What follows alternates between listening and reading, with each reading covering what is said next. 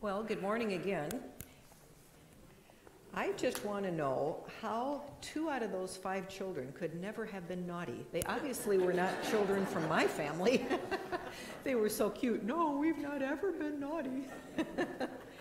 Well, you all know that you were going to get a sermon on Job this week because if you were with me a couple weeks ago, you remember part of my story was that I spent 80 hours in Job during J-term. So I thought, well, geez Louise, why would I recreate the wheel if I could take some of the papers and the work I had done and roll them up into a sermon? So hopefully that's what you're going to hear today from the Spirit. So to get started, have you guys heard about the businessman from Stearns County, the really, really rich one, the wealthy one who's the business owner? But then he lost his business right after the recession. He couldn't keep it going. And he went bankrupt. And then shortly thereafter, his children were in a horrible car accident, and they were both killed. And then, probably due to stress, the poor guy ended up getting all these gross sores all over his body, and nobody even wanted to be with him, not even his wife. But the best news about this dude that I heard is that he was still remaining faithful to God.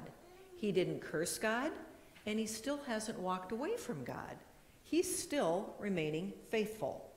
And he is waiting patiently for his revival, for his resuscitation, to be reinstated with the living, at least to get rid of the sores, if not to bring back his wealth and his family.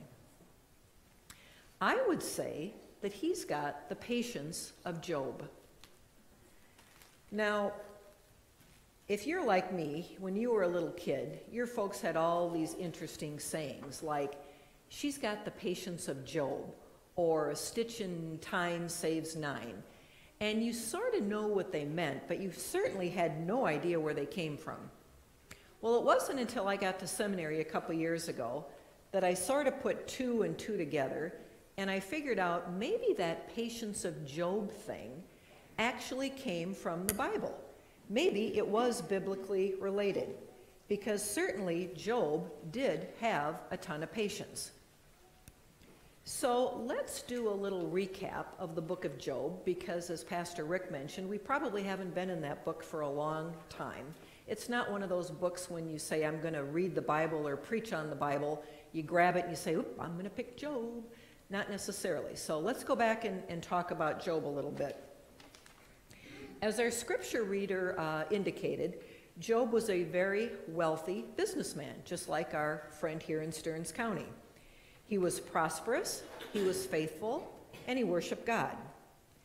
That is why he was so surprised and puzzled, as were his friends, when all this tragedy hit. After all, he was faithful, and he was a righteous guy, so he was really, really puzzled. Which is one of the major questions that folks ask, just like Job. Why do the righteous suffer? It just doesn't seem fair. Why do the righteous get punished, just like the unbelievers? Why does God's judgment tend to rain down on believers instead of unbelievers? After all, we're his chosen people.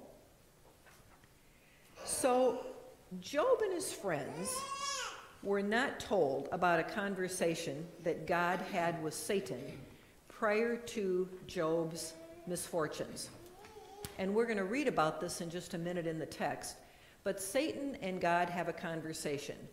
Now, what I want you to understand is if you go back and dig through all the Hebrew and the Greek and the Aramaic translations, you'll find that the word Satan in this passage is not capitalized, so it doesn't have a big S, and it also has a definite article in front of the word Satan.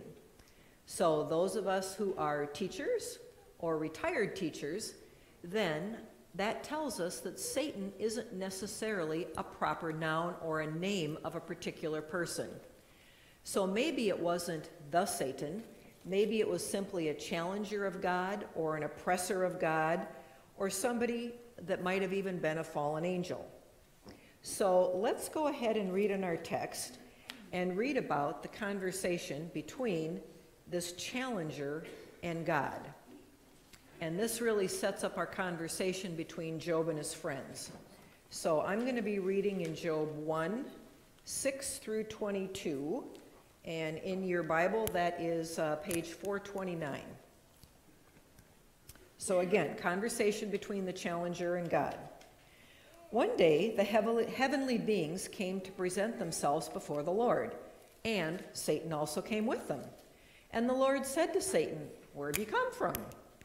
And Satan said, "From going to and fro on earth, and from walking up and down on it."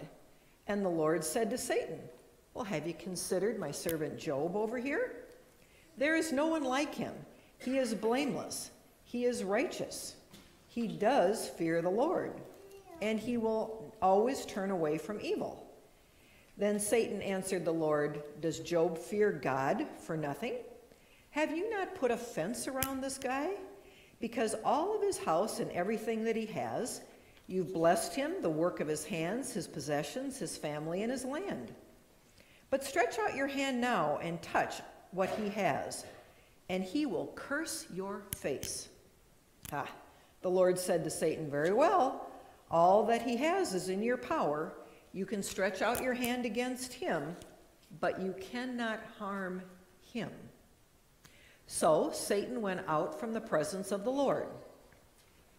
One day, when Job's daughters and sons were eating and drinking wine in the eldest brother's house, a messenger came to Job and said, "The oxen were plowing and the donkeys were feeding beside them, and the Sabeans fell onto them and killed them, and all your servants were put to death. I am the only one that escaped." And while he was still speaking, another messenger came and said, "The fire of God fell from heaven and burned up your sheep and all those servants.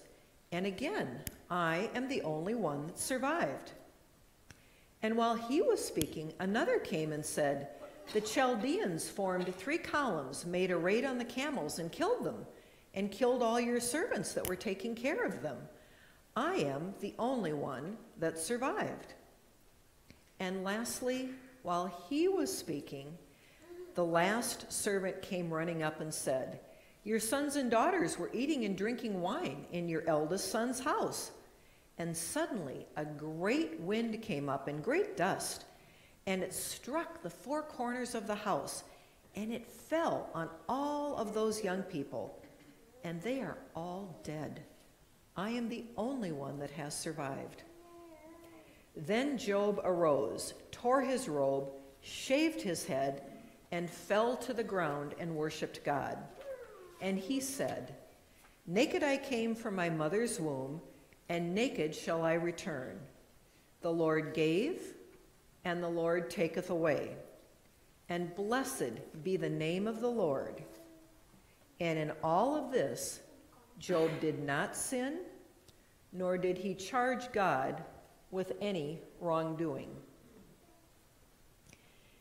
Now, I don't know about you, but if the Lord had just taken away my wealth, my family, and put horrific sores all over my body, I can't tell you that I still would have remained faithful in that moment.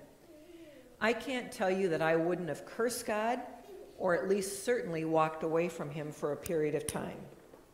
I think it would have been too hard to remain faithful. Now enters the picture of Job with Job's friends. When Job's friends had heard about his misfortune, 3 of them rushed to him, and they sat with him for 7 days in total silence. Now, I don't know about you, but I don't think I could be silent for 7 minutes, not alone 7 days. Certainly not for 7 hours, although maybe some of you guys could remain silent for 7 hours, but I can guarantee you us women couldn't. I'm not sure we could remain silent for 7 seconds. But his friends came, they sat with him in silence for 7 days to show their respect. So let's read about what happens here. So now I'm in Job 2, and I'm going to start at verse 11. I'm on page 430 in your Pew Bibles. Now, when Job's 3 friends heard all of these troubles and the troubles that had come upon him, each of them sent forth from his homeland Eliphaz, Bildad, and Zophar. Now, those of you that are following along in my Pew Bible, you'll notice that I didn't mention their last names because they're so hard to pronounce, I would have massacred their names. So we're just going to call them by their first names, Eliphaz, Bildad, and Zophar. They met together to go and to console and to comfort Job. When they saw him from the distance, they didn't recognize him. They did not recognize him. They didn't recognize him. And they raised their voices and wept aloud. They tore their robes. They threw dust in the air upon their heads. They sat with him on the ground for 7 days and 7 nights. And no one spoke a word to him because they saw how great his suffering was. Now, wow, that is true friendship. 7 days and 7 nights. But then things changed. I don't know if it was on the evening of the 8th day or if it was on the morning or the afternoon of the 8th day, but all of a sudden his friends changed. They went from being friendly and consoling him and sitting in silence and just being with him to verbally attacking him, because they assumed that if God's wrath had fallen this hard on him, he must have sinned. He must have been a sinner, and he must be suffering for his sin. Now, don't we kind of act this way sometimes too? You know, when our friend loses her job, and the minute you hear that she lost her job, you go to her house, you sit with her, you console her, you talk to her, you pray for her, and you say, you know, I'm really sorry that you lost your job. And then a couple weeks later, you see her in the grocery store, and you're chit-chatting, and sure enough, she still hasn't found a job. And you say, man, you haven't found a job yet? And then another couple weeks come by, and you run into her at the corner drugstore. And it's during the middle of the day, and you're assuming she's still not working, so you say to her, you know, hey, what's wrong with you? You know, well, why can't you find a job? So we go from total friendship, total being with them in consolation, to criticizing them. We go from super friends to super chumps. What's that about? And what happened to Job's friends? Were they just putting on an act those first 7 days? And now their true colors are really showing? So let's do a little recap about what these friends said and how they started to console Job after they literally opened up their mouths. Well, Eliphaz is first. So he says to Job, I think you're suffering because, hey man, you sinned.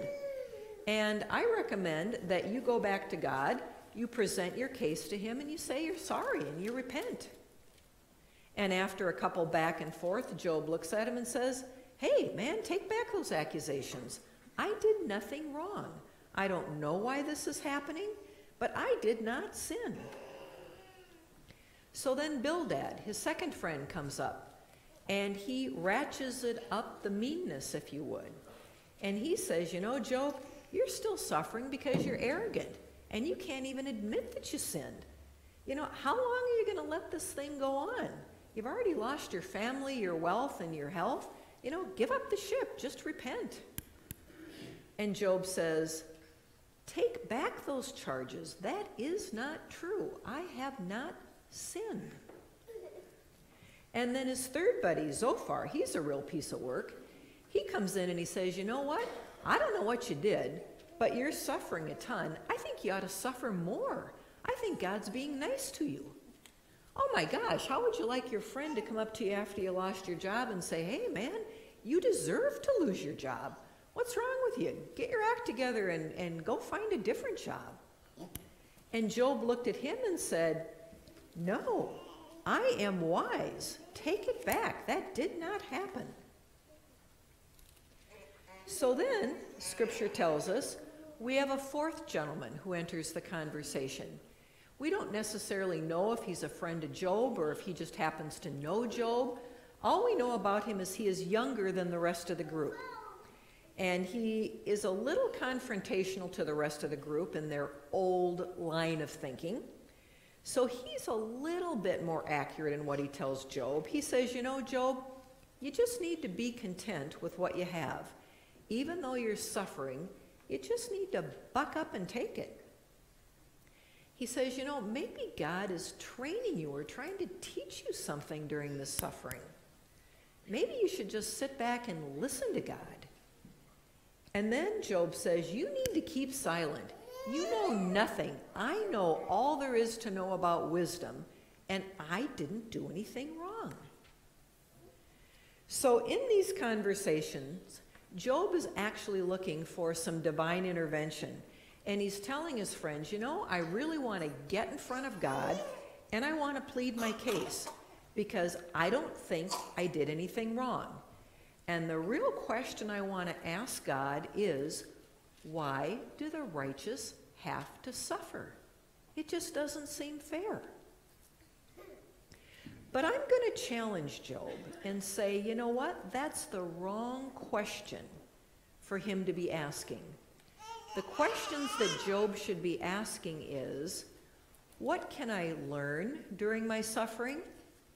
What is God trying to teach me during my suffering?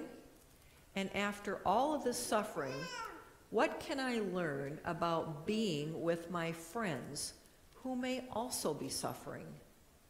Those are the questions that I think Job should have asked. Now, all of you guys know via my last sermon that I cracked a couple ribs about a month ago. But what you don't know is I cracked 3 ribs down the front 6 years ago when I was 52 skiing on Lake Coronas. You know, I thought I was hot stuff. At 52, I was still skiing on 2 skis, but I had learned how to drop a ski, and I thought I was so cool. So the next day, I got my whole family in the boat, and my boyfriend was driving the boat, and I was back, and I got up on 2 skis, and I was going to learn how to carve that day.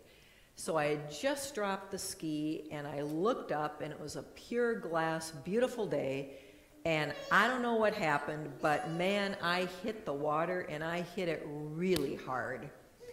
And the only thing the doctor can figure out is I landed on top the ski because it cracked some ribs right down the front. And I don't know about you, but if you've ever cracked or broken ribs, and if you've ever knocked the wind out of you at the same time, being in the water is not the place you want to be when that happens, because it was the first time that I came to appreciate a life preserver. Hey, I'm a great swimmer. I'm a scuba diving instructor. Most of the time I didn't even wear a life jacket, but man, was I happy I had one on that day. Because the folks in the boat saw me go down. Well, they didn't think it was a big deal because they didn't know what had happened. So they took their ever-living time just kind of putzing around and coming back to me. And when they finally got back to me, they knew I was in deep trouble. And for the next 4 or 5 days, life was not a lot of fun. I had to have friends come and stay with me because I couldn't get in and out of bed. I certainly couldn't take care of my dogs or myself. It was a really rough time. And during that time, I was not smart enough to ask those 3 questions. What can I learn? What is God trying to teach me? How can I take this experience and be with other folks during their suffering? Because if I would have asked those questions and been more reflective, I would have heard answers from God like, you know, you're a proud little son of a gun, young lady. We're just going to take you down a few notches. We're going to let you know what it feels like to be put in a situation where you're not really comfortable. Now you'll maybe understand while folks say to you, Jill, I just don't want to do that. I'm not in good enough shape. I'm not comfortable doing it. But nope, you keep pushing them right into it until you get them to do what you want them to do.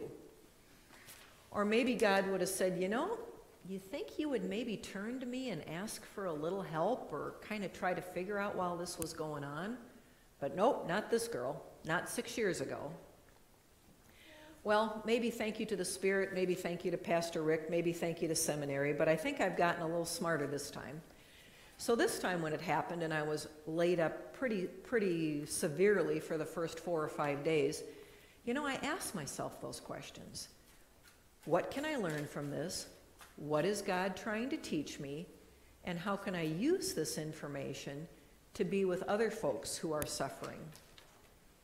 And you know, the sad thing is, I heard some of the things that I should have heard the first time around. You know, you're still a prideful young lady. All right, so I'm middle-aged. You're still a middle-aged, prideful young, lady. You know, maybe you can have some compassion for those elderly gals that you take to and from church all the time. Maybe you can understand what chronic pain really feels like and have some empathy for folks that have chronic pain or who are disabled or debilitated or aren't able to really move as well as they'd like to, especially getting in and out of bed and trying to get dressed. Man, getting dressed was the worst. I remember my 2 Jack Russells would sit on the bed and they'd watch me for that half an hour it took me to get dressed. I'm sure they thought, man, you are really an imbecile. We can't believe you're our mom. Why does it take you so long to get your socks on? So this time I was much more reflective, and I think God looks down on me this time and says, you know, way to go. At least you've learned something through this suffering. At least you aren't suffering in vain. You've been more reflective. Thank you for coming back to me and talking to me a little bit more fully through your suffering. So back to our text for just a moment. So after the conversations go back and forth with Job and his friends and the 4th guy comes in, then we get to read about the 2 speeches of God. And they're called wisdom speeches. And it's why Job is considered one of the 5 wisdom books of the Old Testament. Because God really steps in, and some people say boastfully talks, but I think very clearly tells us how sovereign he is, how wise he is, and the amount of wisdom that he exudes over us. Now, before he does that, he clearly rebukes Job and his buddies for being prideful and for being ignorant. And I think we can learn some lessons from that we have to be careful not to judge others when we see them suffer. We don't know the big picture. We don't know God's plan for them. It's really our job just to pray for them and to be with them, because judgment is not in our job description. It's not our job. And I think the other most important lesson that we can learn from Job is that in spite of all of his suffering, he never gave up. He never cursed God, and he never admitted to things that he did not do. And that was really the discussion between God and the Satan. The Satan said he will curse you, or he will admit to things that he has not done to get out of his predicament. And you know what? Job didn't do that. So let's go to verse 42, verse 1 through 6. And that's 462 in your Pew Bible. So here's what Job says after everything he's gone through, after his friends have really been pills and accused him of a lot of wrongdoings, he still says this. Then Job answered the Lord, I know that you can do all things, and that no purpose of yours is thwarted. Who is this that hides counsel without knowledge? Therefore I have uttered, and I did not understand. Things too wonderful for me I didn't know. Hear, and I will speak. I will question you, and you will declare to me. I have heard of you by your hearing in my ear, and now my eyes can truly see you.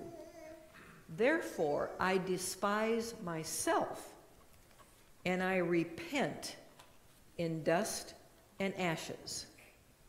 He didn't blame God. He didn't curse God. He didn't admit to wrongdoings, just like we would hope that that is what we would do through our suffering. So, at the end of the story, God does restore Job to a place even greater than he was before. More wealth, more family, more money, more prestige. But you know, God didn't have to do that to justify his actions. I think he did that simply because he's a compassionate God. and he continues to show us grace.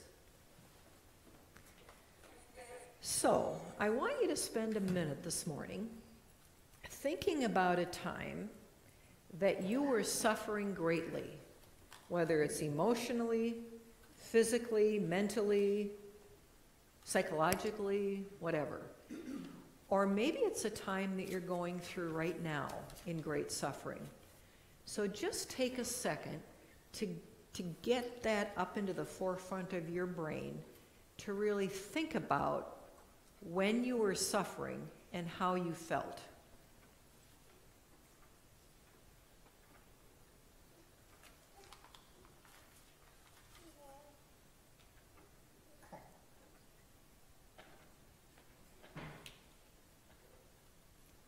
Okay, if you've got it up in the forefront, what I want you to do is keep it there. And after you leave here this afternoon, when the kids are down for the nap, or it's nap time for your spouse, or maybe it's this evening and you get the kids down, I want you to think about that time of suffering. And I want you to be reflective. And I want you to go back and I want you to ask yourself 3 questions. What is God trying to teach me during this time of suffering? What am I supposed to be learning during this time of suffering? And thirdly, how can I take this time of suffering and learn from it to be with other folks during their time of suffering? Because if you're able to answer those questions in a reflective moment, your suffering won't be for vain, or won't be for going in vain either. You'll begin to just receive a glimpse of that message that God is trying to portray to you during your time of suffering. And your message is personal. It's going to be different than mine. Jane's is different than Rick's, which is different than mine, which is different than yours. But truly there has got to be some lesson in there. And then we want to remember Job's last words. I know that you can do all things, because no plan of yours can be thwarted. That, my friends, is faith. And remember the definition of faith. Faith is believing in things that you have not seen. So even though some of us may suffer greatly in this world, whether we're believers or unbelievers, we do know that those of us who believe in Jesus Christ and what he did for us on the cross, we know that when we go to heaven, we will receive new bodies and we will no longer be suffering. With that, let us pray. Dear Lord, please allow us as we grow in faith with you to be more reflective. And when we're suffering, to not be judgmental, but to open our hearts and our minds to finding the answers to those questions. What can I be learning during this time? What is God trying to teach me? And thirdly, how can I be close to others?